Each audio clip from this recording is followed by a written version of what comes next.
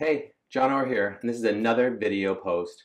This topic, 4 ways to use 2 truths and a lie in any math class. Maybe you're first introduced to the 2 truths and a lie game like I was. I was at a small professional development day in my district where I had to stand up and introduce myself. I had to say 2 true statements and 1 statement that was a lie. The audience had to decide which was the lie and which were true. Here are my 3 statements. I am related to Bobby Orr. My first teaching job was in the Caribbean. I have 3 children, 2 of which are twins. Can you guess which the lie is? It's kind of awkward, but kind of fun at the same time. Can you imagine how this activity can be used in math class? Here are 4 quick ways to use 2 truths and a lie in any math class. First, weekly warm-ups. I start each day off with a math warm-up from the Start a Math Fight resources. The type of warm-up changes depending on the day of the week, but what doesn't change is that they are all about starting discussion in my math class. 2 truths and a lie is great for setting a low floor to the start of class. Here is what you can do. I show a picture like this one from mathbeforebed.com, which already includes 3 statements. Students have to determine which are true and which is the lie. Can you determine which is the lie? Usually prompts like this start great math discussions in my class. But when those deep, rich discussions actually happen is when I give the image without statements and ask them to create their own statements. 2 true and 1 a lie. You'll be amazed at what those brains can come up with.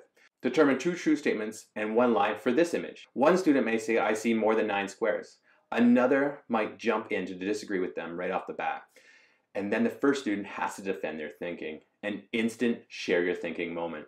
Structurally, students can either share their statements out loud for a full class discussion, or you can have students record their statements on paper or in their favorite digital tool like Google Classroom or Pear Deck, or those are just a few. That way you can ensure all students' voices get heard. Number 2, gallery walks. If you show, let's say, an image with the 3 statements or a math item like a graph, an equation, or diagram, and have students make their own true truths and a lie, they can display their statements around the room like in a gallery walk. The class can now visit from station to station and decide which statements are true and which is the lie. Consider the option of having students create their own math item and also create statements to go with it. Now around the room you have this great number of math problems and statements to match, and all your students created every bit of it. Watch those discussions just naturally happen. Here are some pictures of my senior math students participating in that gallery walk. Number 3, scavenger hunts. Post around the room many images and prompts and have 1 statement on each one, either a true or a lie. Your students are to visit the prompts one by one and determine which are truths and which are the lies. To put more of a mystery in it, your instructions can say, find 5 truths and 5 lies. Have your students record them and use reasoning to say which is true and which is the lie. The 4th, guess who. Play around in the guess who game, 2 truths and a lie edition. A student will stand up and say out loud 2 true statements and 1 lie about a mystery number. The student will let the class know which are true and which is the lie. The class has to try and guess what that mystery number is. The class has to think critically about the characteristics revealed in order to determine that mystery number correctly. As an example, a student may stand up and say out loud, 1 true statement about my mystery number is that it's bigger than 10. Another true statement about my mystery number is that it's odd. And the lie about my mystery number is that it is not prime.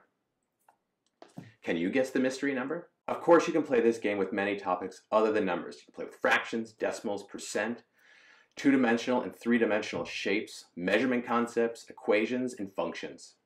Now, you don't have to use all 4 strategies all the time. Choose your favorite or mix them up. Are you already using 2 truths and a lie? Do you have a different way of using it? Because I would love to hear it. I'm always looking for ways to make my students defend and argue and discuss mathematics.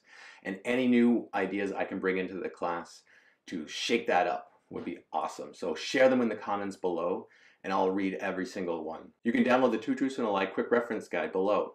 You can print it out or share it. It's a handy resource to look at to remind you about the 4 different ways you can use it. If you like this video, share it with your friends or your other teachers. Maybe it'll land in the lap of a teacher who's really looking for these great resources, and they can use it in their classes to spark these discussions. Thanks.